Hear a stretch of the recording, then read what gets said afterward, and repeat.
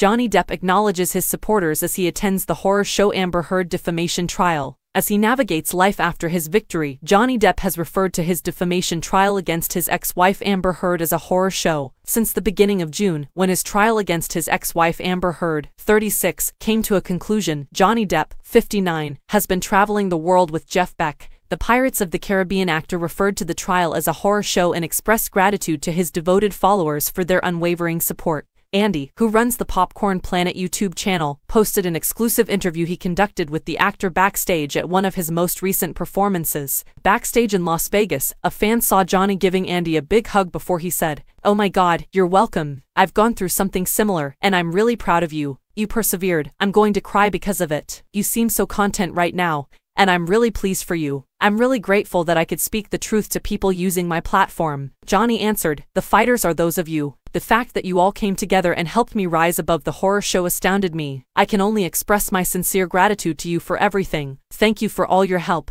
After the video was played, Andy acknowledged that he spoke with the Hollywood actor for approximately an hour, but he chose to keep their private talk a secret out of respect. However, he did say that Johnny was very open and honest with them and is everything you want him to be. In response to the judgment ordering him to pay his ex-wife $2 million in damages, Johnny has filed an appeal brief. The jury concluded in June, following a protracted trial at the Fairfax County District Court, that Amber had falsely accused the Pirates of the Caribbean actor in an op-ed she wrote for The Washington Post in 2018. Following the unanimous decision, Johnny was given a total amount of $15 million, consisting of $5 million in punitive damages and $10 million in compensatory damages. The actor is seeking to overturn the $2 million compensatory damages judgment in favor of Amber. The $2 million in damages were a result of a string of remarks made by Johnny's attorney, Adam Waldman, who called Heard's claims about an incident from 2016 an ambush, a fake. The jury was able to conclude from this that Johnny had slandered his ex-wife by using his attorney. His attorneys have countered that he shouldn't be held accountable for what his attorney said in the appeal brief. The statement says, since Mr. Waldman is an independent contractor under the law, Mr. Depp is not necessarily responsible for his alleged tortious behavior. Mr. Depp was fully vindicated and had his reputation restored by the jury's emphatic favorable verdict on all three of the allegedly defamatory statements in his complaint. The trial court had to decide a number of innovative and complicated legal and factual problems, and while it made the vast majority of those decisions intelligently and correctly, some of its decisions were incorrect.